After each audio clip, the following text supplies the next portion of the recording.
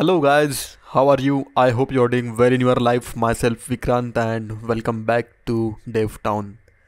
See, in this video we are gonna see what are truthy and falsy values. So sometimes this falsy is pronounced as falsy or Falsey.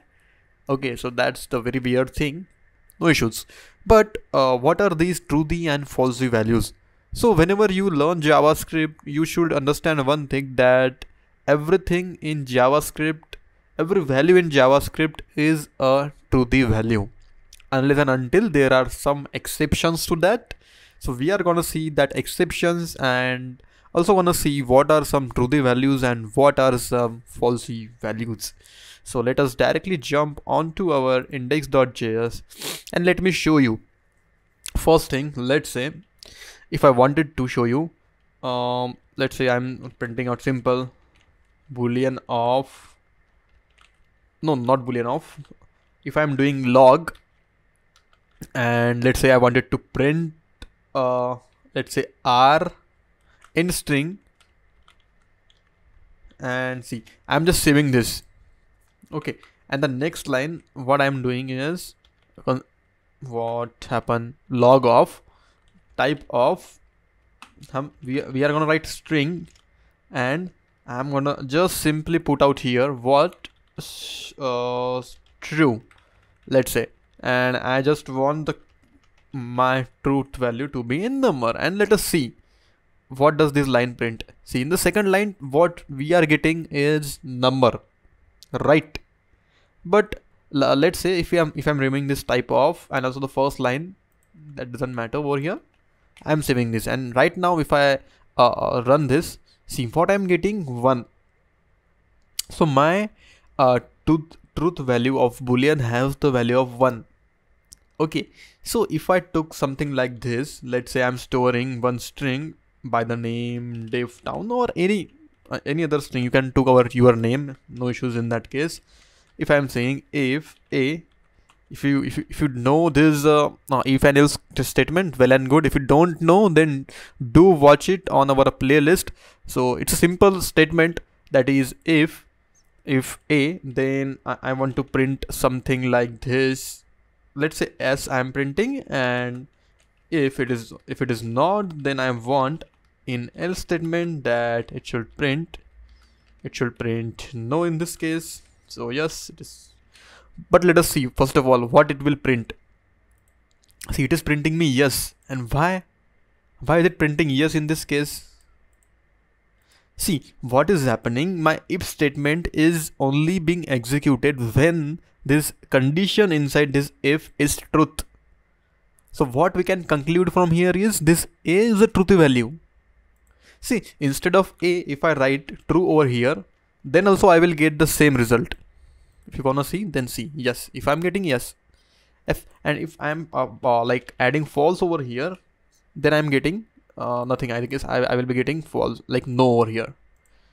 See, I'm getting no. That means whenever my if condition statement is true, then only I'm getting in console yes. So yes, definitely this string is a truthy value, first of all. Okay, so there are a bunch of values that, okay, so what it is doing, DevTown is not defined. Okay, let me just clear it once, let me save it once again, and let us see one more time. Yes, we are getting yes in the output. See, so that is the thing which I wanted to convey over here today in today's video. So there are many values that are truthy and falsy in JavaScript. Let us see with the help of undefined, what does it give us. If we are taking undefined, I am just saving it, and let us see. See, it is giving me no, because in JavaScript undefined refers to the falsy value. Okay, so that's the thing. And another thing that we can take is null. We can try out different things over here, no issues. See, for null we have no. No means null is also the falsy value. Okay, and if you are taking empty brackets, let's say if you are taking empty brackets, let us see, it is giving us yes. See, it means that empty brackets, this empty curly brackets represents truth value. Okay, so in JavaScript you can find out many values of there, no issues for that See, I'm getting yes over here again. So these brackets are definitely a truthy value. If I'm trying out this parenthesis as well, okay, so we cannot write this empty parentheses, so that it will give us an error. No issues for that.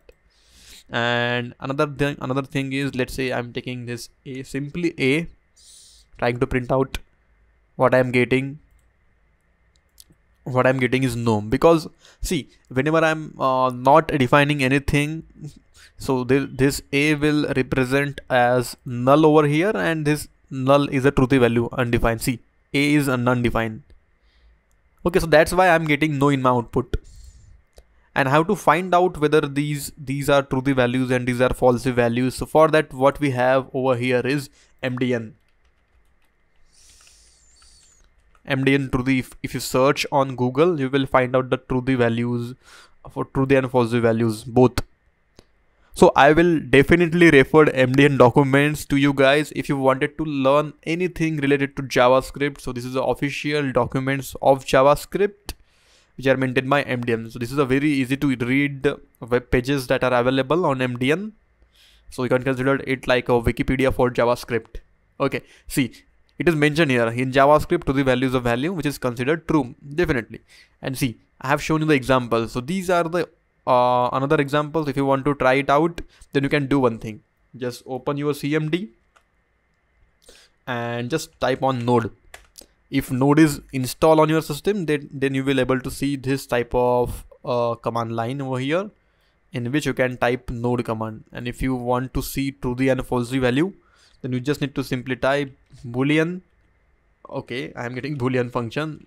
I don't need to type. And see, if I'm checking any string over here, let's say I'm checking my name Vikrant. See what I'm getting, truth, because this Vikrant refers to a truthy value. And now let me show you one value which is falsy. Let's say I'm taking empty string. Empty string is a falsy value. Okay, so this is why this is how the JavaScript will find truthy and falsy values. And this question is being asked in many of the interviews. So you should always know this thing. And this is one falsy.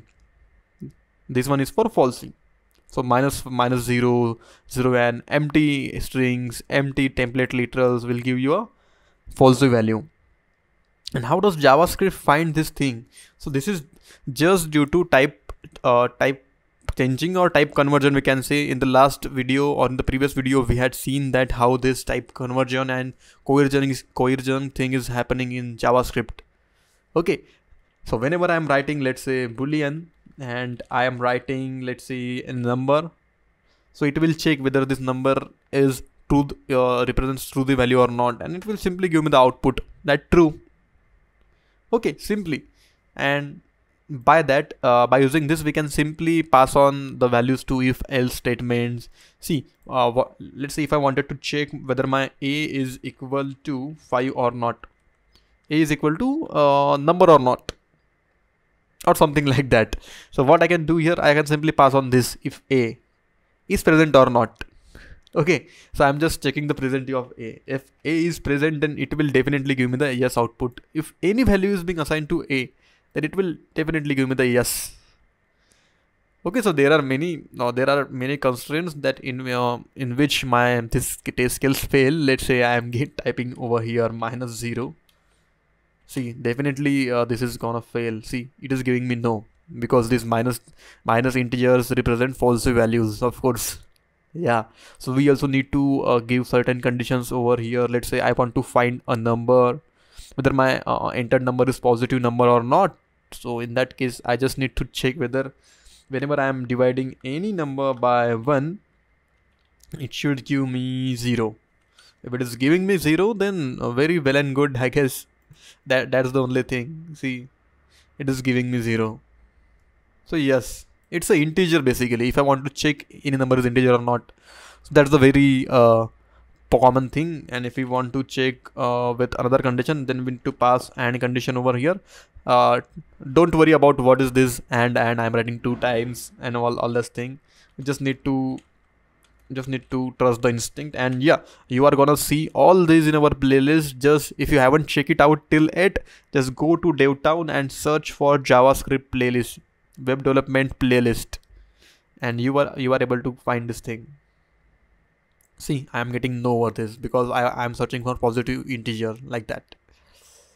So I hope you guys have got the idea of what truthy and falsy values are in JavaScript.